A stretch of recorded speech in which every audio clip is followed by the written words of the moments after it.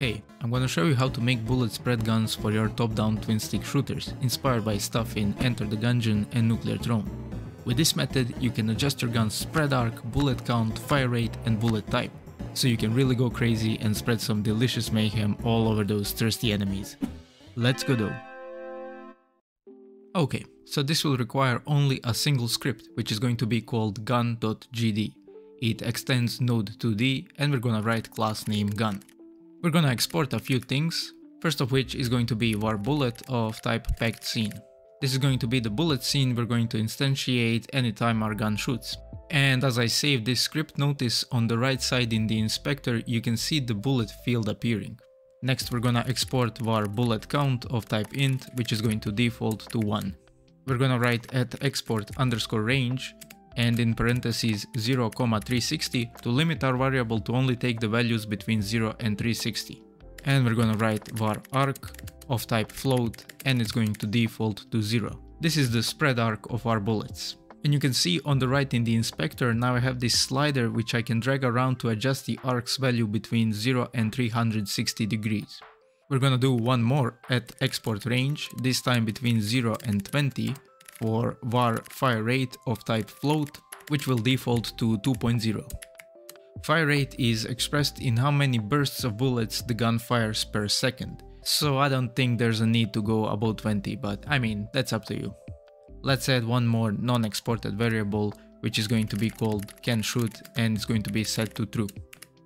Let's make our one and only function we need, which is going to be called shoot, and immediately let's check if canShoot is true.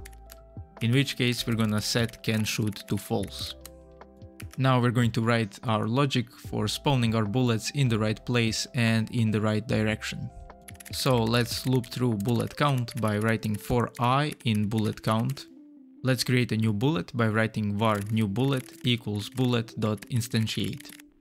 We're gonna set new bullet.position equals global position, so it starts at the gun's position. Let's transform the arc from degrees to radians by writing var arcrad equals deg to rad and passing in the arc. Now it's time to calculate the rotation of our bullets, which is going to take some math, but I'll explain as we go. First we need to get the increment, which is basically going to be the difference between the rotations of each bullet. So we're gonna write var increment equals arcrad over bullet count minus 1. Take note that bullet count minus 1 is in parentheses. Now that we have the increment, we can start calculating the global rotation. And since this is a longer equation, I'm going to write the parentheses here and go into a new line. So we're gonna start with global rotation, of course. This is the rotation of the gun. We're going to add our increment times I, which is the index of the bullet, minus arcrad over 2. So this will spread the rotations neatly for each of our bullets across the arc we specified. So if we only have one bullet, it's going to be in the middle. And as we add more, you can see what happens.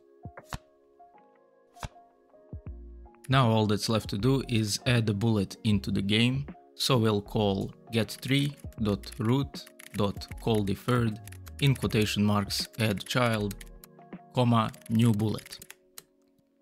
And that's it for spawning bullets, but now let's finish this function by adding the fire rate functionality.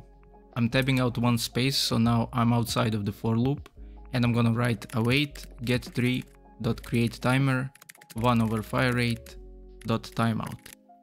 This will create a timer to keep track of the cooldown of the fire rate, and after it we can just write canShoot equals true to enable the gun to shoot again. Real quick, I'm just gonna show you what a bullet scene might look like. This is a very simple example. So the bullet is a character body 2D, it has only a sprite and a collision shape. One thing you have to make sure to do is configure the bullet's collision layer and mask so it doesn't collide with other bullets. As you can see here, my bullet doesn't exist on any layer, but the mask is set to world. Let's check the script.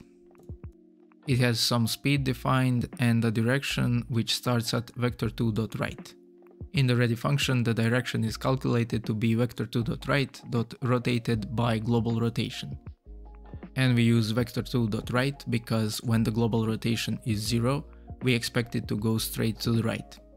We calculate velocity to be direction times speed, And we call move and collide, passing in the velocity, and we store the collision we get back from it. Then we check if collision happened, in which case we queue free the bullet. Now let's see how it all looks.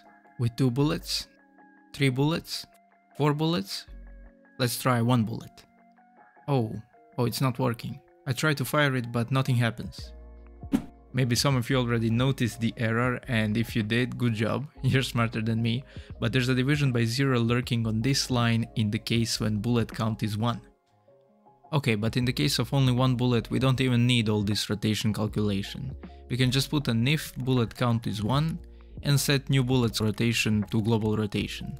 Then write else and put these calculations in there. Okay, now this works well. But there's one more thing we can do to take this to the next level, and that is making the bullet spawn at the barrel of the gun instead of in the middle of it.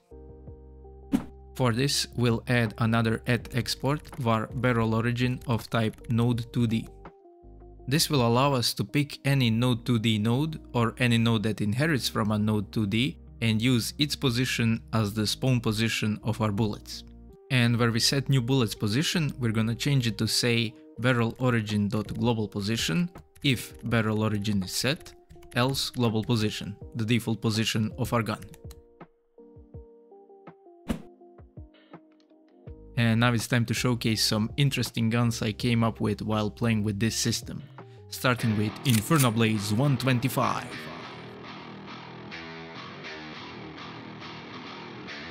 Bubble Blaster 360. And the Gatling gun.